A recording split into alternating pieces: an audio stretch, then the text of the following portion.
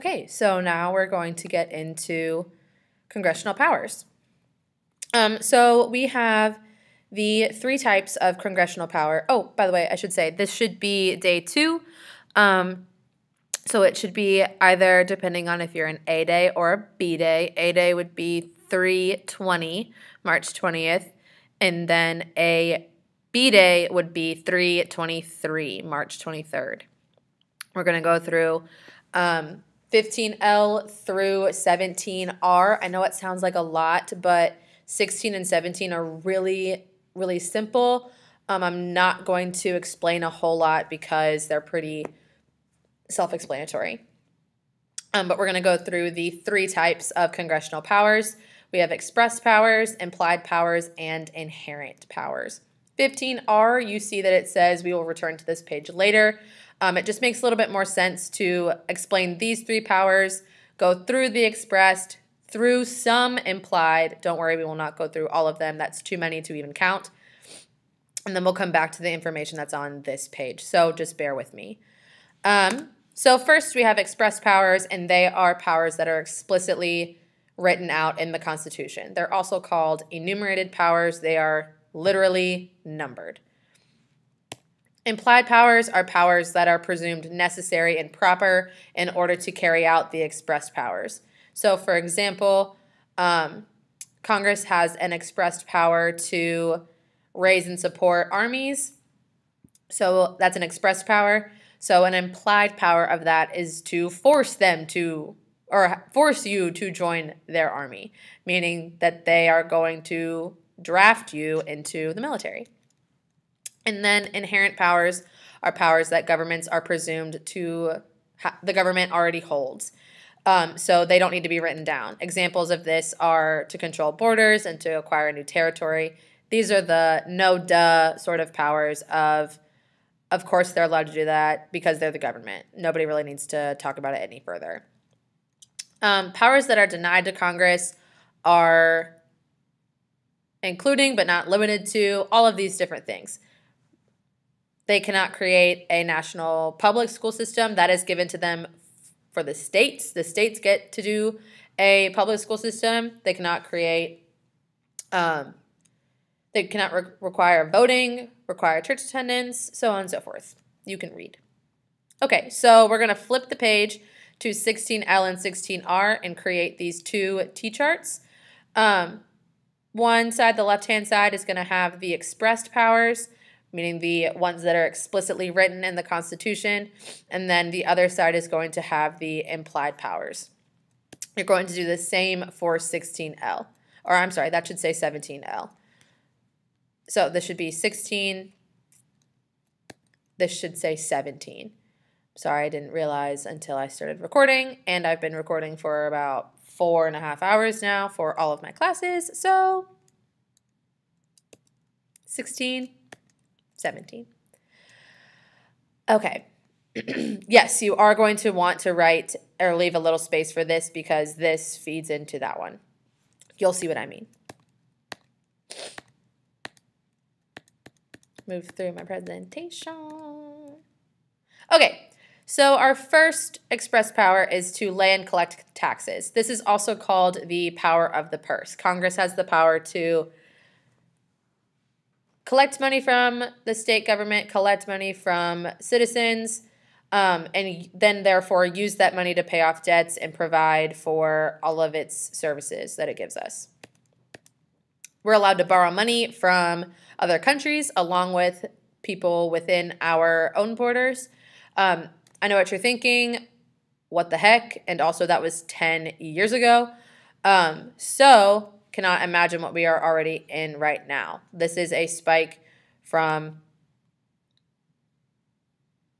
yeah, you see what I'm saying. The reason that we do this is because we want to, if we invest, or excuse me, if another country invests in us, such as China, we owe 10% of our debt to China. Let's say they invested, just for math purposes, they invested $1 million into us. Okay, they said, here you go. Here's a small loan of $1 million from China. Oh man, I'm brain dead, you guys. Okay, so China gives us a small loan of $1 million. They are going to make sure that we are doing okay financially, in all other aspects, because they want their $1 million back, right? It's just like when you invest in a company or invest in a team or a person, anything like that. If you give somebody $100, you want to make sure that they are not going to die or get sick or leave the country or anything like that, because you want your $100 back.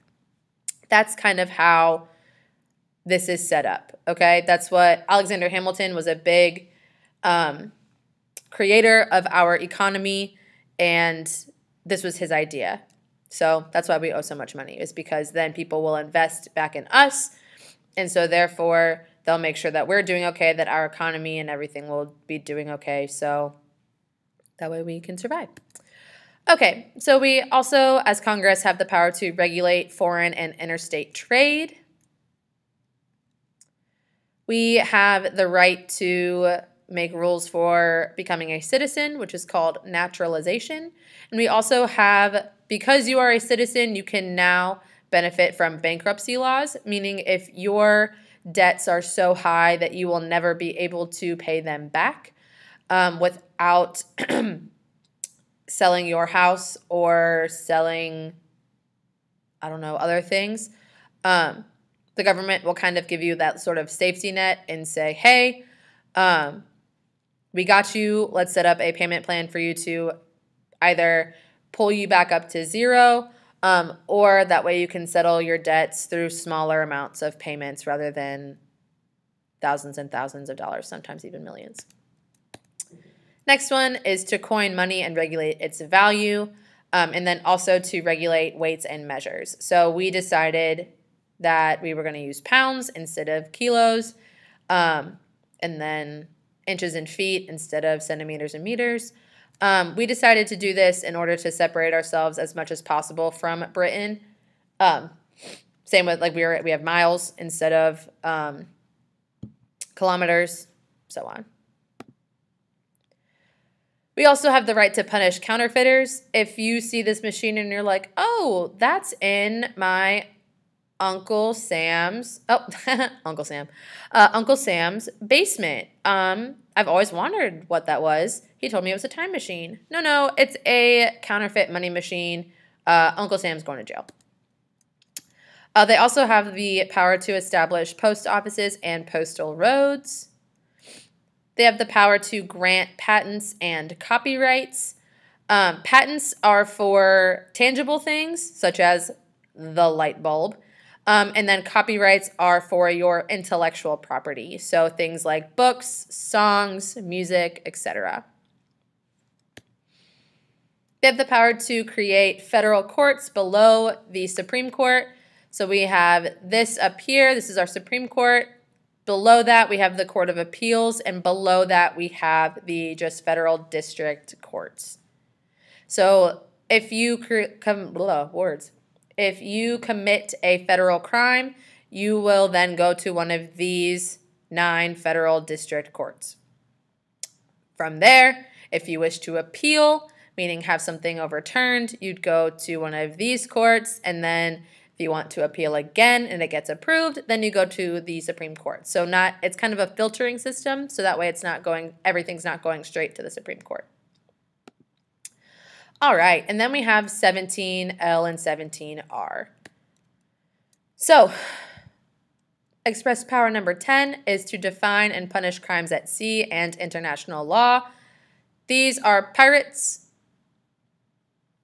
not like arg matey sort of pirates, but like Somalian pirates. Captain Phillips, I am the captain now type of pirates, okay? We have the power to, as Congress, we have the power to declare war and to make laws regarding prisoners of war, such as in Guantanamo Bay. So there is a sort of gray area between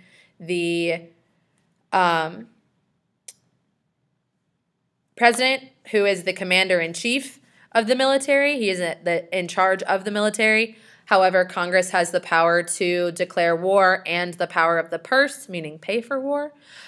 So there's a lot of sort of disputes over who actually has the power in all of those things.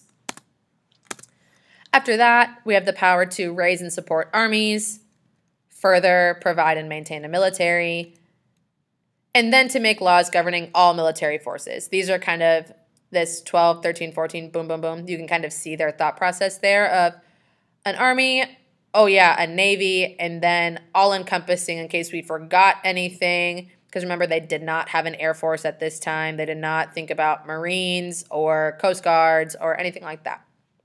So, or a Space Force. So they just said, okay, well, in case we forgot anything, let's CYA and all military forces. We also are able to summon a militia or a National Guard. That is our version of a militia. And they are also allowed to organize, arm, and govern said militia when they are called up to duty in other certain situations.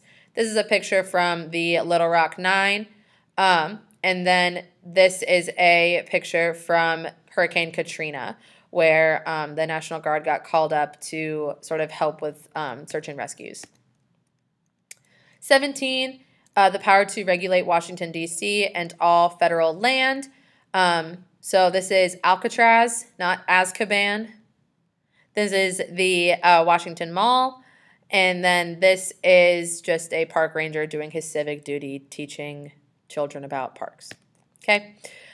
Now, those are all of our express powers. But Congress kind of panicked and they said, oh my gosh, what if we forgot something? What if we need to add more to this and we're cutting it off too early and we're making this too weak, like how we did the articles? What do we do? So we came up with the necessary and proper clause. So this created an open door for implied powers to create that sort of gray area of if, like I said, like here, number 12, to raise and support armies is an expressed power, but what if nobody wants to join our army? Then the implied power for necessary and proper would be to force people to join the army, meaning a draft.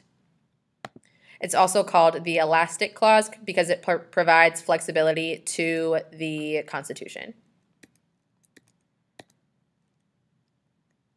So here are some graphics about the civil rights movement, right? That's Martin Luther King Jr. This is Lyndon B. Johnson.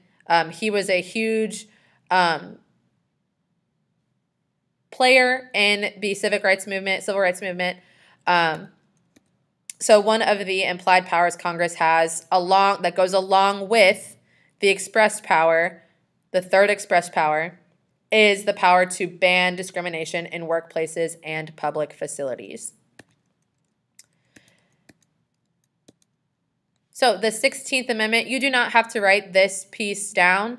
This is just additional information. If you did not leave space in here, that's totally fine. Because Congress has the power to lay and collect taxes, they have the power to punish tax evaders, meaning people that don't pay their taxes. These are all of the things that you are not allowed to send in the mail. So if Grandma has ever sent you a $20 bill on your birthday, Grandma is a felon. You are not allowed to send money through the mail. So an implied power that goes along with this express power is the power to ban the shipping of certain items in the mail.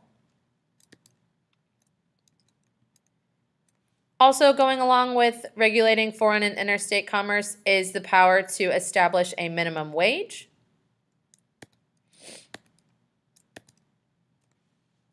Because we are allowed to borrow money, we are allowed to have what's called the Fed, or the Federal Reserve System, meaning that all of our money, all of our paper money is backed up by something, gold, silver, so on and so forth.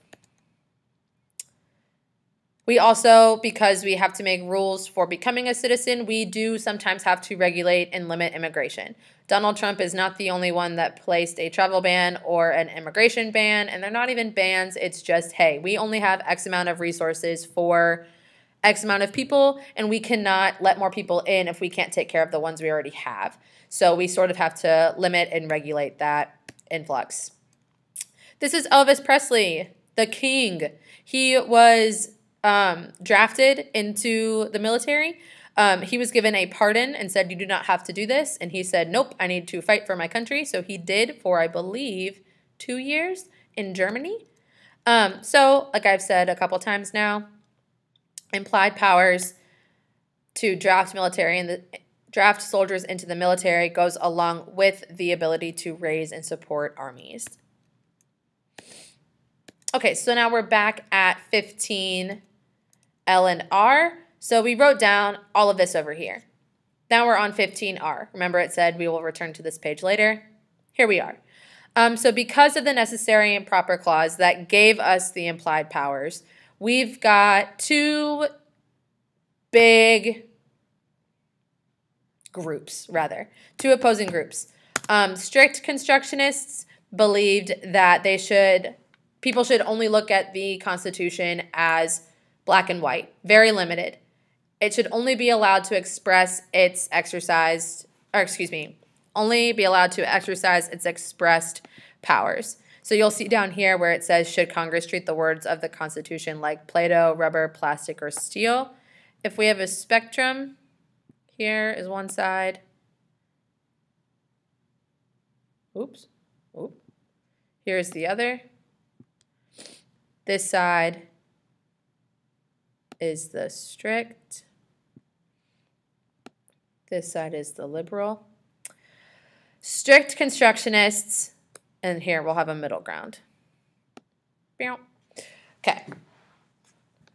Yes, you have to make the sound effects to go along with it. So, we have strict constructionists. They believe in very limited government. So they would think of it as more so steel or plastic. Steel would be on the closer end to strict. Let's see if I can actually write steel on a mouse pad.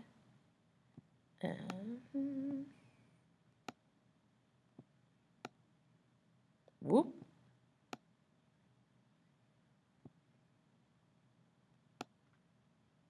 Steel. So steel meaning that you cannot really change it. You can't really bend it, break it, twist it, nothing. That's just how it is. And then plastic, I'm just going to abbreviate PL. I don't think I could actually get out the whole sentence. Maybe I can.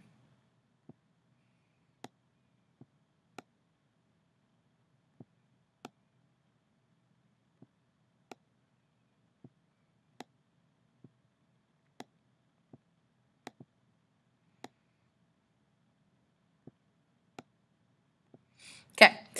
Plastic meaning like if you had a piece of Tupperware, right? Think back to Napoleon Dynamite, right? Where you could kind of bend it, shape it a little bit, but at the end of the day, that's kind of what it's already going to be like, right? Where Uncle Rico says like you can pull it one way or pull it the other way, but it still comes back to its normal shape, right? Okay. So then we have, let me go back to my little clicker here. Then we have liberal constructionists, right? These guys think, no, there needs to be more flexibility and think more big government because they are the government. So they should be able to use their powers how they should if they make sense. So they think of it more so like rubber or Play-Doh, okay?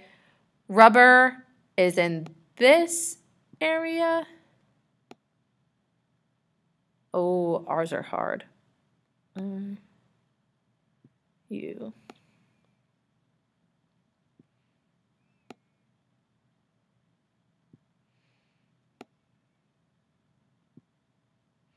Trying to get out of the way here because I know I'm going to have to write Play-Doh on this side. But so rubber would be right here, where you can pull it and stretch it as far as you need to and twist it around. However, it's still, when you let go, it goes back to its normal shape, okay? Play-Doh is on this far end of the spectrum, the complete opposite of steel, where you can make it into anything that you want, right? You could make it into a house or a pizza or a snowman or whatever you really want, right? And that's what a liberal, oh boy, this has gone bad. What a liberal constructionist would believe the government to be. Could be worse. Could be worse.